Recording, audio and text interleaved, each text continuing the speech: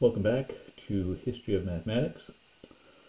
We are continuing our work through Chapter 10 of our textbook here, Makers of Mathematics by Stuart Hollingdale. We're going to talk about Isaac Barrow. So Isaac Barrow was important for a handful of reasons, one of which was he was Isaac Newton's teacher, not quite in the sense that we would understand, nowadays, but that basically sums it up. And in his time at Cambridge, he published a collection of lectures which had a very important theorem that he got some help with from Isaac Newton. So we'll get into that right now. And I'm going to switch over to the document camera. Okay, so some notes about Isaac Barrow. As I mentioned, his relationship with Newton was basically his teacher, and his lectures on geometry contain a proof of the fundamental theorem of calculus. So most of the time when we use the fundamental theorem of calculus, we use this part right here, which, depending on your hypotheses, could actually be a corollary to this part. But this first part says that if we define a function to be a definite integral of another function, then the derivative of the integral is the integrand. In other words, this is saying that differentiation and integration are inverse processes of each other. Okay, so in Isaac Barrow's collection of lectures on geometry, he has this theorem relating differentiation to integration. And in a preface to several examples of using this theorem, he mentions that he got some help from a quote-unquote friend, and that friend actually happens to be Isaac Newton. So the second fundamental theorem of calculus is the one that we use most often when we're evaluating a definite integral, and basically that says you can evaluate this definite integral by constructing an antiderivative and then evaluating the antiderivative at the endpoints. Okay, of course, such a function, capital F, has to exist for us to be able to do that, but a very handy idea right there. So every student of mathematics should at least understand the gist of this fundamental theorem of calculus. So let's take a look at that.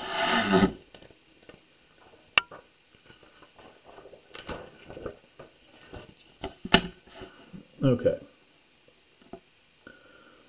So we are going to define a function a of x, and that will be the definite integral of another function f from 0 to x.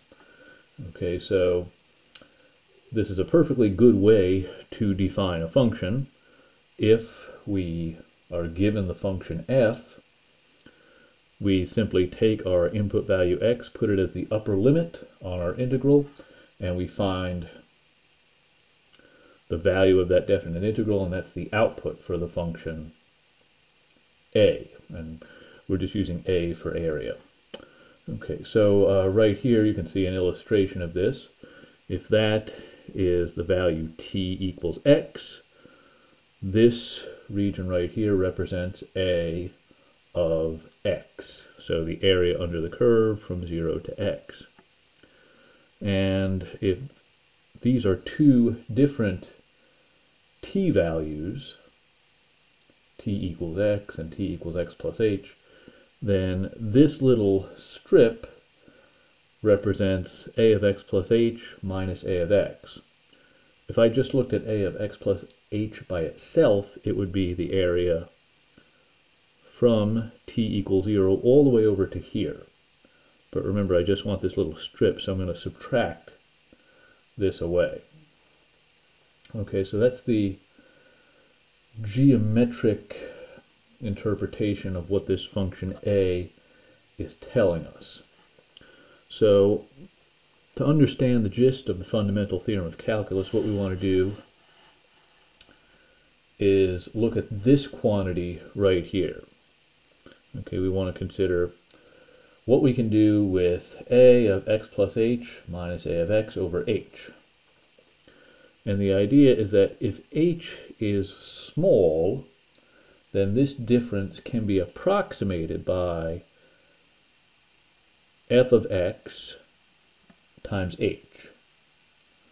Okay, so in other words, if h is really tiny, this strip would be really narrow, so the two sides wouldn't be too much different in height. Okay, instead of having a big difference like you see here, if I were to do something like this, so h is really tiny, you see, okay, these two are pretty close together. Right there. Okay. So, when h is small, this difference can be approximated by this. So in particular, if we were to look at the limit as h goes to 0, that means we're concerned about what happens when h gets small. We can approximate the numerator by this and cancel out the h's and get f of x. So in other words, the derivative of my area function a is equal to the function f of x. And there was, of course, an assumption built into all that. And the assumption is that f of t behaves nicely when h is small. So in other words, the function isn't wiggling around wildly in a tiny interval so that this up here wouldn't be true. If you were to take a course in real analysis, or some places it's called advanced calculus, you might talk about various conditions you can put on f to make this more precise rather than just saying it behaves nicely. But to understand the gist of the fundamental theorem, we only need to have that little picture in our heads. So the derivative of the integral is the integrand. So a very useful fact.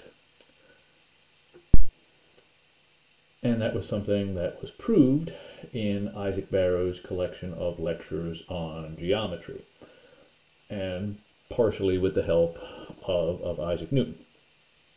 So, a very important result here. We do have one more thing to talk about with Isaac Barrow, and we'll put a link to that right over here, I think.